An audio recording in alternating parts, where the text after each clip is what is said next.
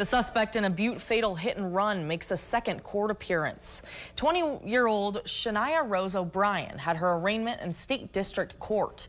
O'Brien, who posted $200,000 bond last month, pleaded not guilty to 3 felony charges, including vehicular homicide while under the influence and criminal endangerment.